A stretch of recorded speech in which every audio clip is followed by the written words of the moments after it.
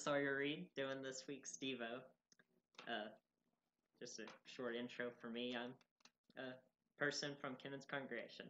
Today's lesson will be over faith. Now, faith is very, very important in the church today and for every single Christian, and we all need to have faith. The Bible says in multiple spots that faith is very important.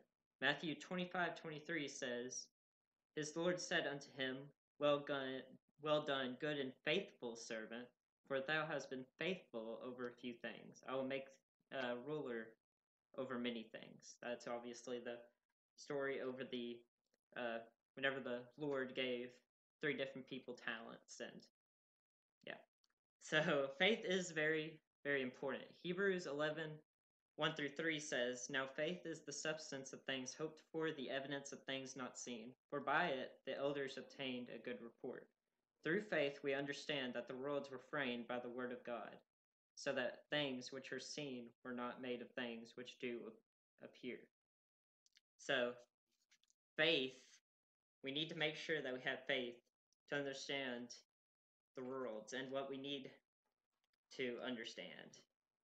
Without faith, we are nothing, because faith is what gives us hope in the gospel and what gives us the power to follow God.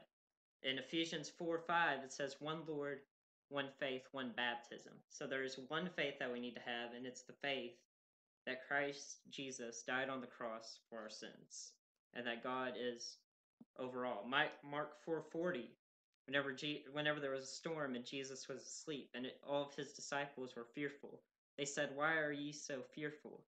How is it that ye have no faith?" So they did not have faith, and Jesus reminded them that they need to have it. And that's going to wrap up our